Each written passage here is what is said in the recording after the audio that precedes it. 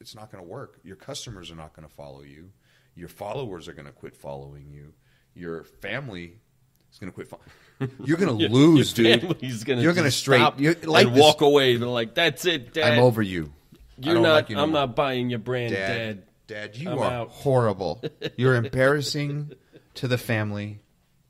It's over, man." So. But no, I completely. But you have to feel that way. You have to feel that to the point, like, where, man, if I don't. Now, I'm not saying suicidal. Like, I don't want you to be like, it's so tough that it makes you want to, like, give up on life. No. Because guess what? You have to try in order to fail. So who cares if you failed? Try. Because I'm going to tell you something. More than 50% of people I know don't even try. If they would try in their life, they would all be so much more successful than they currently are. They come up with one excuse after another. I see it all the time. Oh, maybe next year, or I'm still waiting on this, or I just, no. Do it now, or you'll never do it. Bottom line, you got to take that step forward. First step to branding yourself, first step to living the life that you want to have, man. And fail. Fail as much as you can, because the more you fail, the more opportunity of non-failure happens, more opportunity for success, because that's called law of averages. You fail 3-4 times in a row, eventually you're going to hit a couple of big winners, right? Same thing with ups, same thing with credit pulls, same thing with anything else. It doesn't, as long as you keep moving and you keep going forward, you're going to get it. So build your brand, be consistent. So making sure that you all out there know in theme what it is that we are really trying to encourage you to do. It's be prepared for all of the pains that come along with birthing a brand. There's something magical about the childbirth process, and it's so easy for us guys to say that. And I'll sit here going, and we have zero idea would be like, no. What the birthing pains are like, but we can only imagine how painful it is to bring something so glorious to life at the same time of going through some crazy, excruciating pain. It's kind of a tale of life, how things work. You know, some of the best lessons we learn are inside of our pain. You know, the strongest parts of our body, if I broke a bone, that part is going to be the strongest part of my body, or at least that part of my bone in that break place. You know what I mean? Yeah. So it creates strength. It creates character. Yes. It does. Character, it's a good word. So be excited. Birthing a brand is something that does not come always easy, but it is exciting. It is worth it. It is so worth nursing. It is so worth being excited about. And I know a lot of you are doing that. So you're trying to birth your brand. You're trying to find out who it is that you are, and you're letting the world know. High five to you. Give yourself a fist bump, a pat on the back. Keep your arms up as you have forgiven, focused, and flew to where it is that you are now. Great job. Thumbs up. Keep rocking. You're drinking Car Guy coffee if you're trying to birth a brand and you ain't giving up. We appreciate you. Go you. Yeah. Go team. So jinx. But yes, I mean, that's the key. You know, this episode we're bringing to you guys is about birthing your brand. And, you know, comments, Car Guy Cafe. Go check us out on the Facebook. You need to get in there if you're in this car business, if you're anywhere related to it, where you're interested in it. Ask to join. Give us reasons why you want to join. If you're not in the car business, I'm looking for mostly car business people in there. But obviously, if you're interested, I don't mind having you come in, seeing what the car world's like. But keep in mind that that it is all about cars. So let's not go in there and ask about real estate. But right. But when you're on there, I entice you guys or encourage you guys, please come there. Give us, if you have questions about how to birth your brand, how to make your brand bigger, put that out there. Put a post on there really quick, and you'd be quick to see how many people respond to that. It's really neat. And I think that it's going to just keep growing that way. If you have a tip, if you see someone who posts something, go on there and give them an answer. Show them what's up. That's part of building your brand, is getting people to know who you are. Because your brand is nothing if no one knows about it. Mm-hmm. Right? So that's part of it. It's using social media to get your brand out there. You have to be okay with people knowing who you are. And if you're not okay with that, you really probably shouldn't be in sales, honestly. But so I would suggest that everyone who's listening get on board with this. Don't be worried about what people think. You're going to have, like I always tell my salespeople, you're going to hear no way more than you ever hear yes, and that's okay. That's fine. So be used to no's. Actually embrace the no is what I used to always say.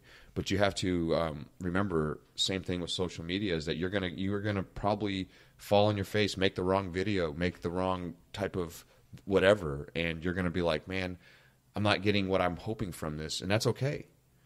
You're learning from that. Hey, I watched this video. Ask people, what do you think I should do? Should I do? And they'll probably give you a quick tip. Maybe not as most people to your face won't tell you the worst thing in the world. It's at least going to help you a little bit, right? So use those tips. Make your videos better. Make your brand better by doing that. Each time you do it, try it better. And you'd be surprised. People will probably like what you're doing in the first place. After a while, they'll be like, you know what? At least he's consistent. He's not complacent like, like some other people are. So you're trying. And I respect people who just keep trying. When I see somebody more often than I see others, I tend to, even though the videos aren't something I want to watch, I tend to start going, what is that? Let me just see what he's about. So sometimes something about that volume. So looking at what other people are doing that is successful around you. That's key. Very key. It's key that you are being able to open up doors to opportunity that sometimes works out, sometimes it doesn't. But when birthing your own brand, you're taking a little bit from everyone because there's nothing new under the sun. So you are just redoing and reposting and resharing the goodness that we all spread around inside of this earth. And Bruce Lee said, absorb what is useful, reject what is useless, and add what is specifically your own. And that is car guy coffee if I ever heard anything in my life, because that is literally what we're trying to do here is Brew Solutions. Mm-hmm. Eat the chicken, spit out the bones. If some of this applies to you, great. If some of it doesn't, great. The way that I do business at my desk every day is completely different than the majority of the way that you do it. And you know what? We're still doing the same thing. We're still helping people with their issues and solving problems one way or another. Yeah, we are going to do it our own way, and it is specifically my own brand to doing what it is that I do. Your brew is your brew, and we brew together, and we brew solutions, and we're all better because of it. Mm-hmm. Man. He's so right. He's so right. Is this still the intro? Are we still introing this? We're just, it's sort of the intro. We're just talking about it. We're getting ready to go to the fresh news, and I know that we're running long, but, with these episodes just being you and I, we have a lot of extra time, and I think that one thing I did get a tip from Mr. Patrick Jennings. Just throw another shout out to him. He's going to love that. And you are, Patrick. So when you're smiling right now, I know you are. But he talked about episode number 7. He mentioned that to me, and he said that he loved the episode. He's definitely one that listens to it all the way through. I know that. He loved the episode. He just wished that we would have elongated the conversation about military compared to like the processes and why it helped us have growth in the car business or whatever. We talked about it for a very short amount of time, and then we quit talking about it. He goes, man, I was getting excited about that, and then it just stopped. I was like, that's pretty cool. I said, I'll be honest, we did that all in one take. We didn't have time to go back. So, we should add on this and that. Right. So we had one night with Devin, and we knocked it out, and I thought it was smooth enough, and we were pretty happy about it because we had a great time hanging out with Lou's son. And, honorary car guy Devin T was on the show, and that was fun. And I loved it. Lucky number 7. I mean, how much better could that be? But, so he did mention that. So I think we have time. And I know I just talked like about 2 minutes about time on the show. But time. But, speaking of like, doing like outside the box stuff, you got to get uncomfortable. I talk about that a lot in a lot of my videos, uncomfortable. And I talk about that when my guys post stuff. Thank you for getting uncomfortable. Stay uncomfortable. Because it's not comfortable. It's not, getting yourself out. You're putting yourself out there. But that's kind of the exciting part about it too. Mm-hmm. I mean, with all the growth that Lou and I have done over the last, almost half a year now. I mean, it's 3-4 months, maybe 5 months now.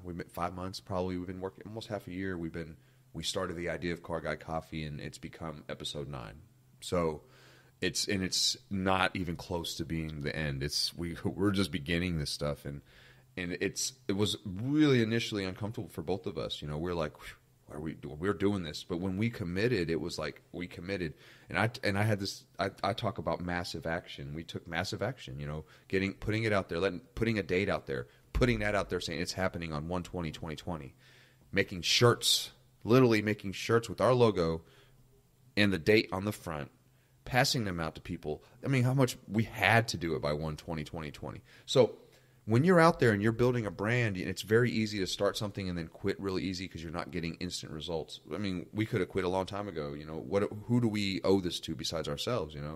But that's it. That's all I need. I need to owe this to myself.